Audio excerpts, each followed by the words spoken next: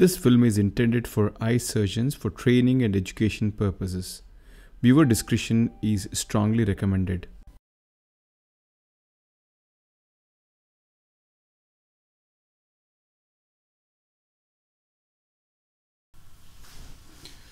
Hi friends, I'm here with another interesting case today.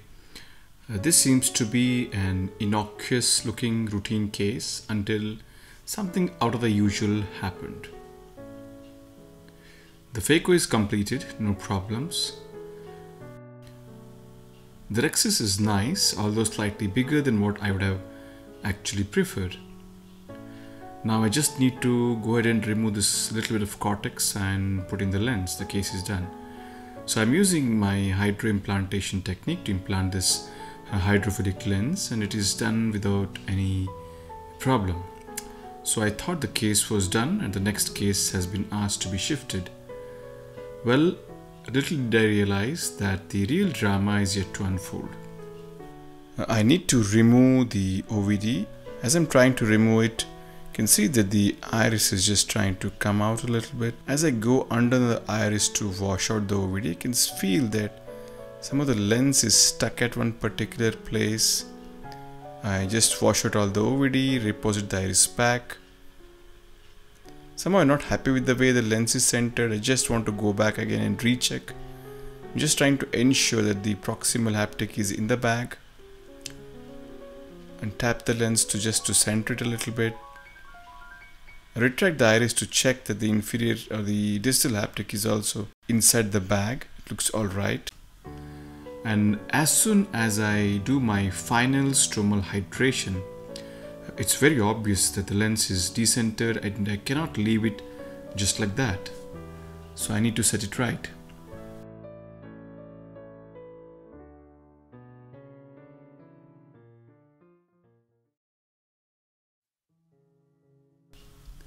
Once again, I go in and try to dial into place with my dialer and the irrigation cannula.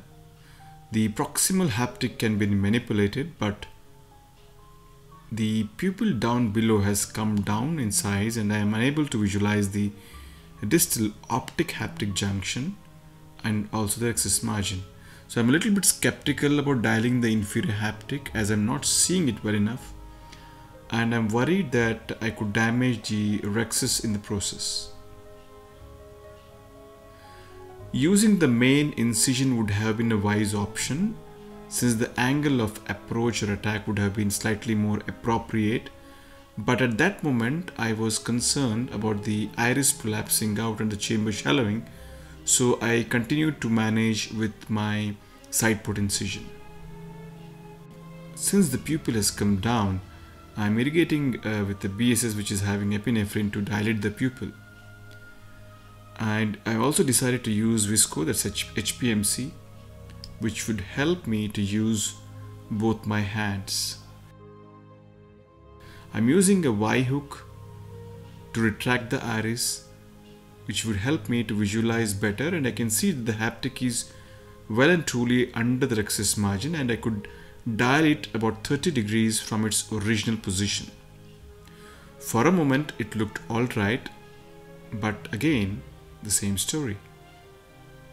The lens slowly drifts down, so now it looks more suspicious about something being really wrong. I think that I need to verify whether either of the haptics is alright or one of them is compromised.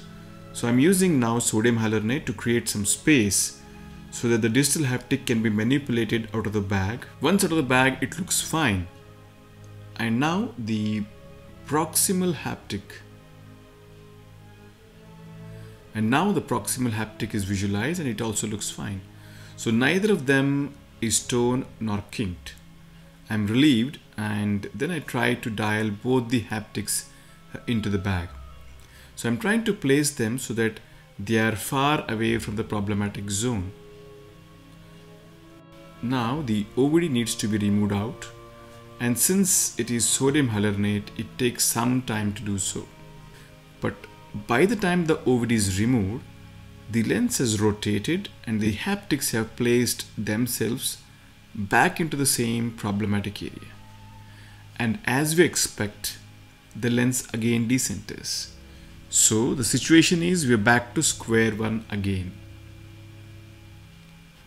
This time I want to dial it under BSS, and this time I consciously choose the main mode to introduce my dialer, and I could manage to get hold of the optic haptic junction under the iris, although slightly blinded, but eventually I could manage to rotate the lens about 60 degrees away from the problematic zoom. And this time it finally stays. I'm retracting the iris, just trying to see if at all I can see any peripheral posterior tear or anticapsular tear. I could see none. Before closing, just want to confirm that there's no vitreous prolapse in all these maneuvers, and thankfully there is none. I wait for some time, and even after stromal hydration of all the wounds, it continues to remain well centered and eventually stays put, as is confirmed in these post-operative follow-up pictures.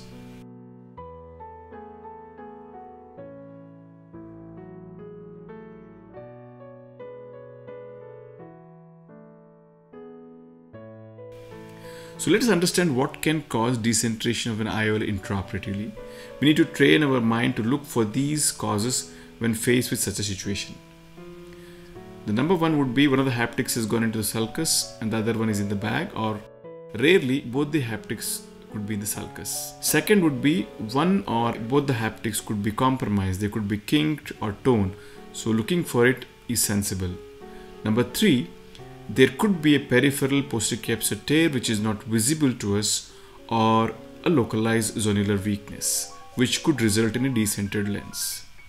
Lastly but not the least, the presence of vitreous around the bag could also decenter the lens, so it makes sense to check for it before closing. So what finally happened in this case? Well, I'm still not sure. Maybe there could have been a peripheral PC tear, that is my guess. I'm still not sure. Anyways, there is something for us to learn. Thank you for watching and hope this helps.